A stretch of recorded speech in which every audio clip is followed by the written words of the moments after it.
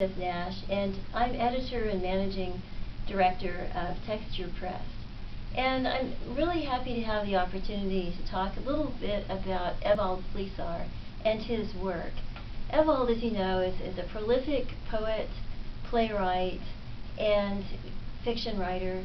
And to me, his plays are where things just really get interesting.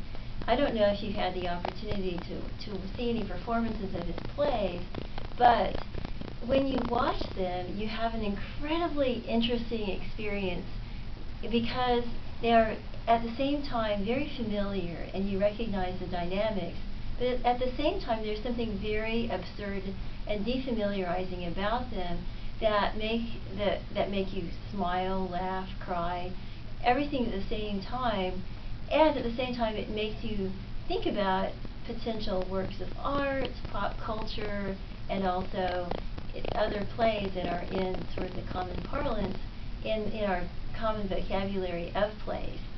So one of the things that I think is most important and valuable to me as the editor of Texture Press is the fact that we have the opportunity to make Evald's work available in English. And thankfully, with the first collection, after we had that published, his plays were performed in, I'd say, 20 countries. And now with the publication of the second collection, I'm expecting that we're going to have even more because we're planning to make quite a few things available in open source and make a lot of things available, downloadable to the internet.